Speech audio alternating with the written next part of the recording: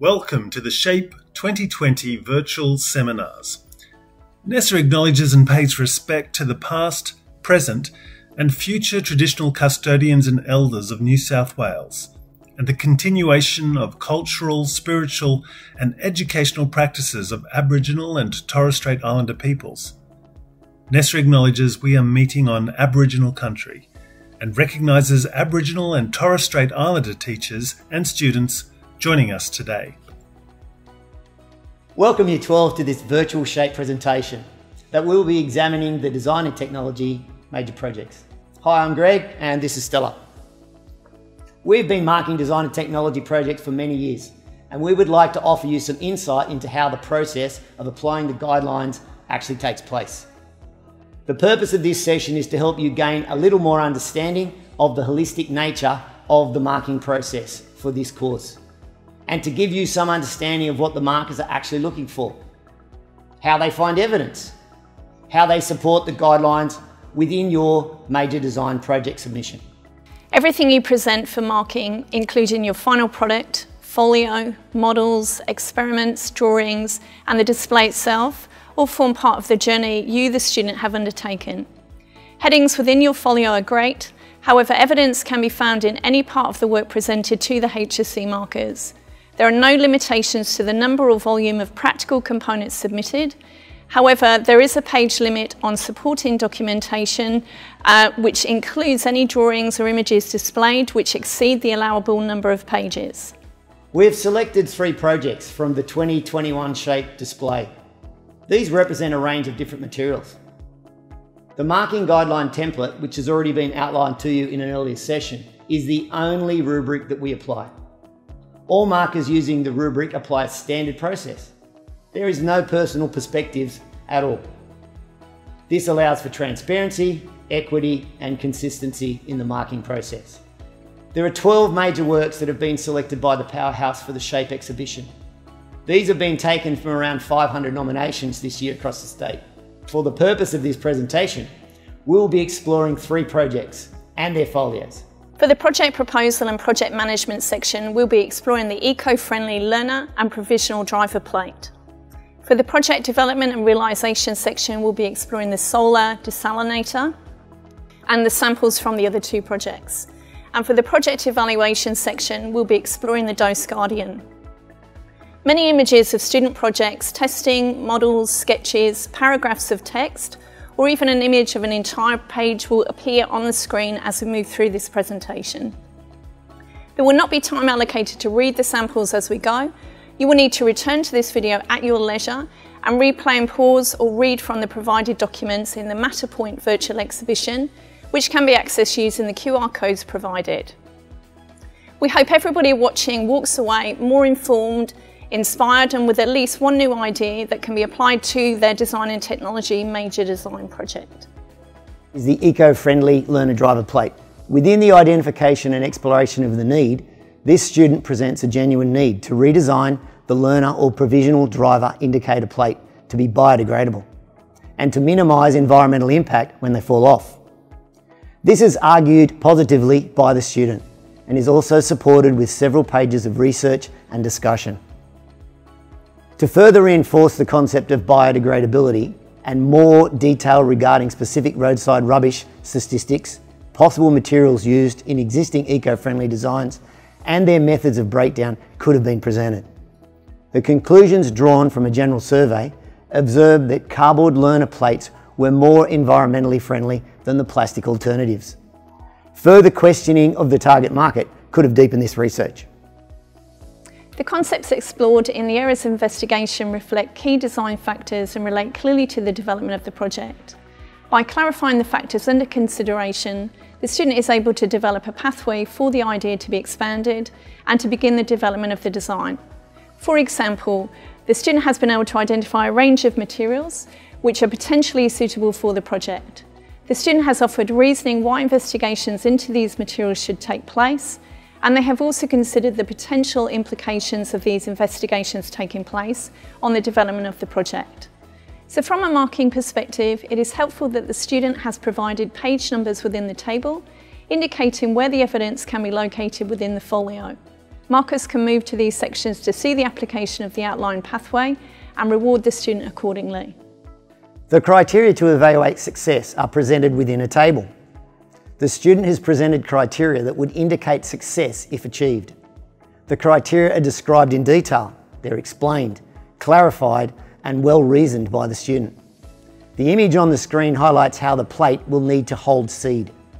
In all projects, the criteria presented should have a direct relationship or impact on the product's overall success.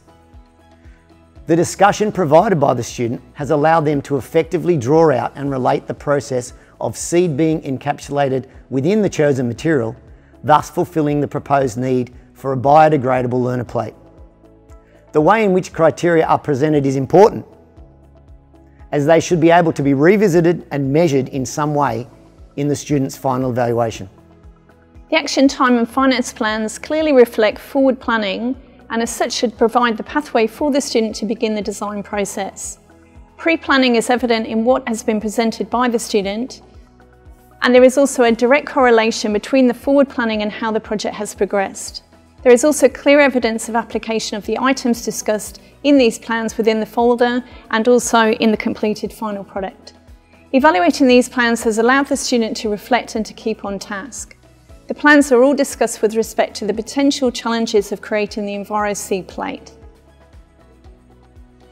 There are more plastic LMP plates being distributed throughout our community more than ever. The EcoPlate, a revolutionary product, aims to fix this problem, that is to prevent the destruction of our environment, whilst also building a product for the future. This video will show you the many steps, problems and processes that have occurred during the design and the developmental stages of the final product. The current plates, manufactured by Finsbury Green in New South Wales, are made out of a recyclable Code 6 plastic. This plastic is still harmful to the environment. These plates are then handed out at a substantial rate at Service New South Wales branches across our state. Early investigations saw the EcoPlate being imagined such as one handed out by Service New South Wales. These sketches help to show the strong realisation that the EcoPlate can provide. Originally the SPDP, or Sustainable Provisional Driver's Plate, the EcoPlate will use the same dimensions and specifications set up by Service New South Wales to follow current legislation. The first test saw corrugated cardboard being used, with 6 other Australian native seeds. This had been seen from WikiHow. The test ran over 10 days to see if any seeds were to germinate. By following the required steps, placing seeds within paper towel and then cardboard, it was meant to show pleasing results, but unfortunately did not. This started new research for the base of the plate. Many Australian businesses were researched for a material called seeded paper or cardboard. This material is biodegradable and is naturally made and will break down after 30 days within the ground. Further investigations found that Paper Go Round in Victoria will be the best place to buy the product from, helping to support Australian businesses and the local economy, whilst also being the best priced. After receiving the paper from Victoria, it was now time to start testing within the ground. A makeshift plant bed was created in 2 different zones to simulate 2 different environments. One where shade is possible and one where shade may be restricted. All weather conditions were experienced during this time, either wet, humid or sunny. The paper had started to break down. This is due to the wet weather starting to break down the paper. Future investigations must see how we can protect the paper from breaking down with wet weather and also germinate at the same time. A form of protection must be found that will either go onto the plate or wrap around the plate, either heat sealed or stuck together. This is where the NatureFlex bag was found. Testing was done using a heat gun or laminator, providing a heat seal. Unfortunately, this did not work, still letting in moisture into the bag. After being tested on cars, many other forms of materials were researched to protect the EcoPlate during wet weather. A vegetable-based wax was selected to protect the final product from the wet weather environments. This was tested and successful. The final product must be universal. A mould was created using VCarve and the computer numerical control, along with various other machinery to create the mould. There were 4 attempts until the mould was created. To mould the paper, you must align the paper, press the paper down to create a mould similar to the plates from Surface New South Wales. After this, the plate is then dipped in wax and the final product is then complete. Is it still attached to your car today?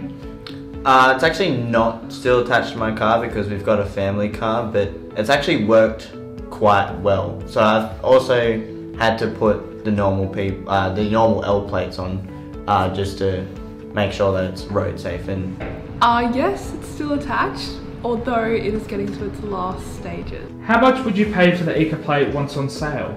Either $1 to $5 for a 2-pack. I would probably pay about $3 for a 2-pack. The EcoPlate has an estimated lifetime of 3 months. Given that you have only had the testing for 2 months, how has it reacted to the environment and driving? 1 being poor, 10 being excellent. In comparison to the the plastic plates, I would say it was probably around a 7. Being biodegradable, I don't know how much longer it would take. Would you like to see the EcoPlate replace the current plastic plate program from the New South Wales government? Yes, no, or unsure? Yes, I would. The amount of P plates that are and L plates that are left on the road is disgusting. I believe the EcoPlate will affect me as an individual, as it'll help me shed light on the ways that we can help the environment. How do you believe the EcoPlate will affect society? I think the EcoPlate will affect society in positive ways as well. It'll help us as a society help the environment. Just making it a bit sturdier, make sure it's eligible for all cars being able to be implemented, because I know some cars don't have a front number plate or back number plate. I believe that the EcoPlate should be a little bit brighter in terms of the ink. It's a little bit dark compared to the plastic ones.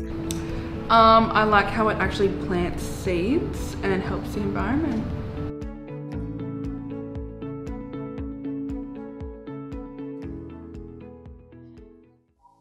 We are now moving on to the project development and realisation section of this project for evidence of creativity, idea generation and exploration of existing ideas.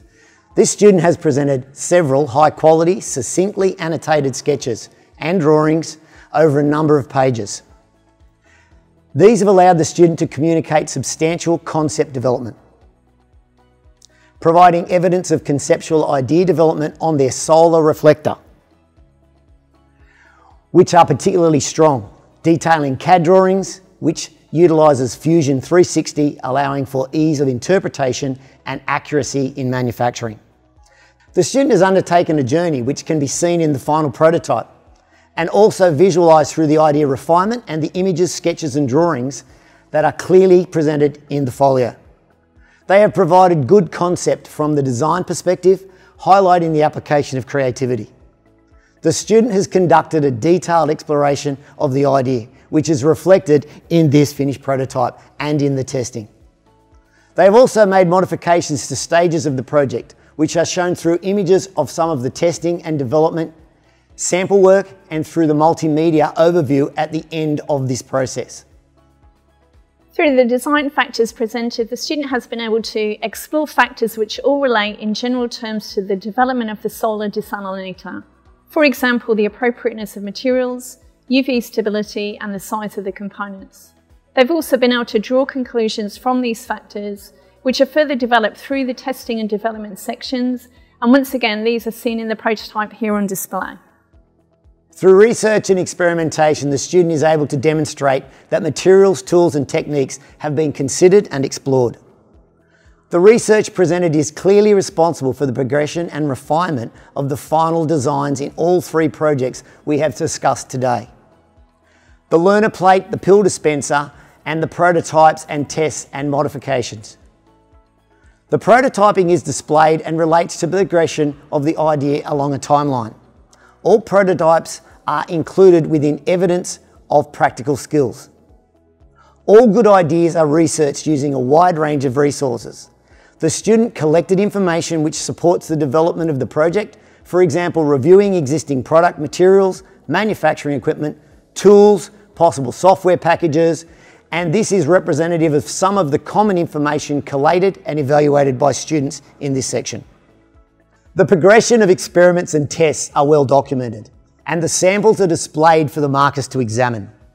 Good experimentation directly aids in the development of the design solution, even when it provides an alternative direction for the student to travel. For application of conclusions, many conclusions and evaluative statements are presented by the student. These have been drawn from the research, testing and experimentation conducted within the project's development. The conclusions drawn highlight the journey undertaken by the student, including the range of design issues and the complex conceptual challenges that have been experienced throughout the development of the project. Clear evidence of applied conclusions are exhibited in the final product and throughout the folio. These evaluative statements are easily distinguished by the marker and are usually highlighted in a text box which is coloured. The student work which is set up for marking allows markers to interact with both the testing and the prototyping produced. Samples created allow a student to show the development process whilst also providing evidence of the range of practical skills they have used to complete the project. It can be easily seen that changes the student has made throughout the journey of their development of the project are as a direct result of conclusions drawn, many being derived from the experimentation and testing process. For justification of ideas and resources, the student has clearly presented relevant ideas and considered resources used to develop their product. Within the table, the cause and effect, at times the impact of the idea or resource on the completed project have been explored. In folios, this table is usually the amalgamation of ongoing decision making, and most presented have also been detailed thoroughly within the folio as the student navigates their way through the processes of development. Discussions presented are used to both justify and support processes undertaken, and materials included within the design development process. The example exploring the bonding of the mylar to the core flute reflects several crucial decision-making actions. Use of communication and presentation techniques. The student has used a wide range of communication techniques in a succinct manner. These include word processing, images, tables, sketching, CAD drawings, graphs and photographs. All are well annotated and evaluated. The presentation techniques used allow for clarity of interpretation by the marker. The student's folio is ordered to reflect the NSW marking guidelines. Recommended font, size, numbered pages, layout and page limits have all been used, which avoids any confusion on the marking day. Evidence and application of practical skills. A range of high-quality practical skills have been used to test, develop and construct this finished project. The skill range evident is broad, including researching, designing, sketching, computer software applications, testing, manufacturing and assembly. Multimedia presentations provide visual confirmation of the product's ability to function and can also be supported by external experts in the field. The models provide evidence of manufacturing techniques across multiple material areas and have been utilised in the development and production of this product.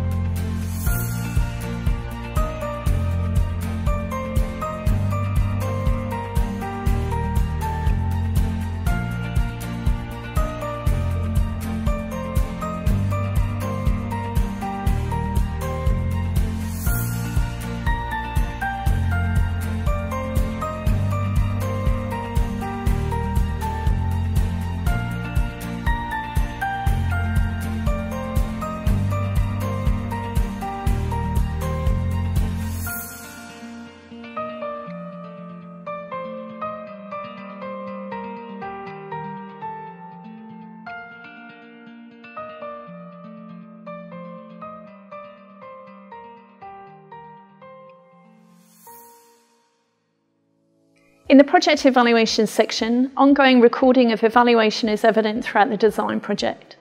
The student consistently presents statements which are contained in highlighted boxes throughout the development of the project. These detailed discussions have provided an opportunity for the student to evaluate and make recommendations in relation to moving their project forward.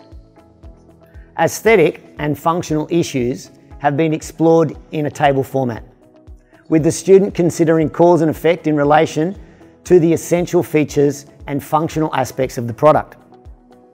In the table provided by the student, they are able to determine the most appropriate material to be selected for the base of the Dose Guardian, as you can see here. When exploring the impact on the individual, society and the environment, the student is able to explain a range of ways in which the product would impact on the individual, society or environment, and also draws out the relationships between them. For example, the student provides evidence of the cause and effects when exploring decreasing pollution by using biodegradable materials. Relationship of the final product, system or environment to the project proposal. In this section, the marker wants to know what the student's intention was and how well they were able to fulfill the task in the set time limitations. Criteria outlined in the original plans are related and are explored in comparison to the completed product. A clear comparison of the differences and similarities from start to completion of the product are presented.